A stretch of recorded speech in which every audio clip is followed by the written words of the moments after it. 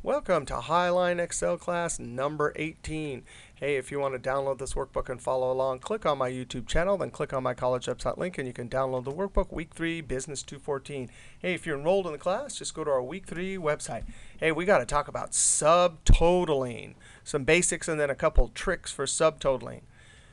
The first thing about subtotaling is, what is it? Well, hey, let's just say we have a car type field, and we want all the totals for Toyota, for GM, Subaru. But look, we are going to have car type field. We have to get all the Toyotas together and then go over to the sales column and actually add a total for all of the sales. So really the criteria will be in one field, but where we do the calculation, whatever it might be, it can be other things besides sum. There's 11 functions, but that's going to be on a separate column. Now, before we can do subtotals, you actually have to sort your field that you want to do subtotals. So let's sort. Right click, sort. I'm going to say A to Z. In earlier versions, you find that on the toolbar. So now we've sorted. Now we're allowed to do subtotals.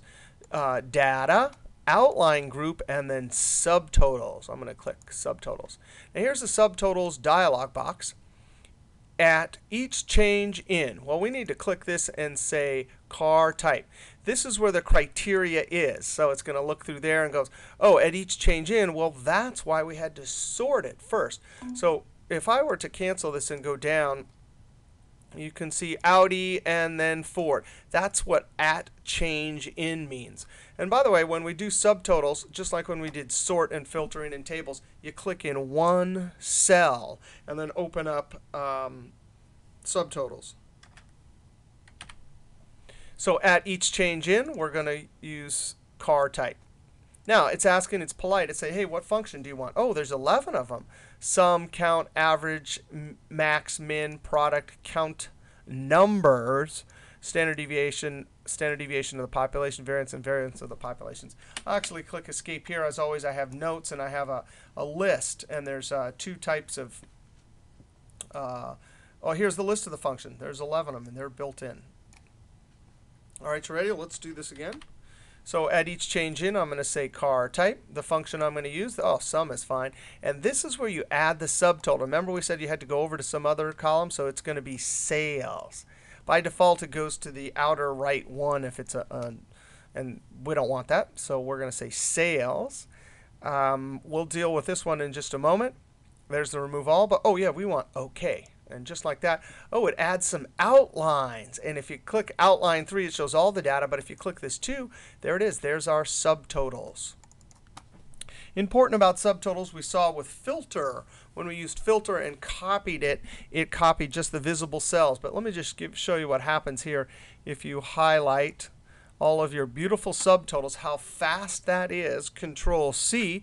Notice when we did filter, it highlighted just the visible cells. Here you can clearly see that because the dancing ants are only going around the outside, it's highlighting everything. Now I'm going to insert a sheet, Shift F11.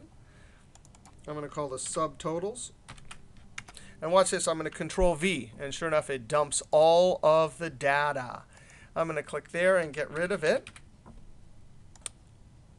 So we can't, when we do subtotals, you can't copy and paste.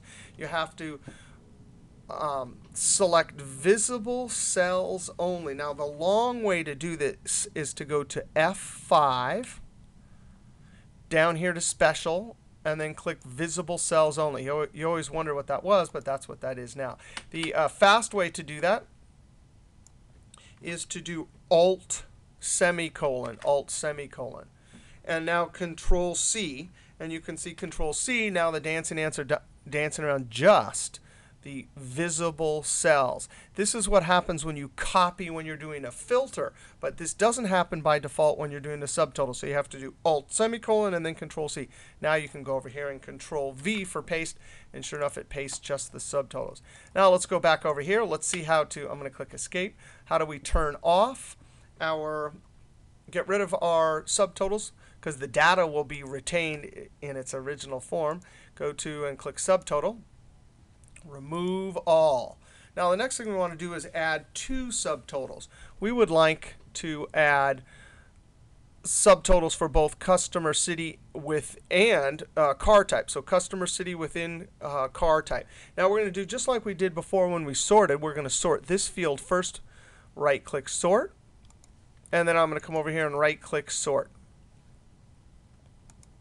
So I brought Toyota up to the top this time. So you can see Toyota, City 1, City 1, City 1. Oh, but then there's Toyota and City 2. So the trick to this is now that we've sorted, we have our major sort here. You add subtotals to the major sort first. So here we go. Car type, sum, sales, click OK. So we have that. And we can see when we collapse it, we got just what we got before.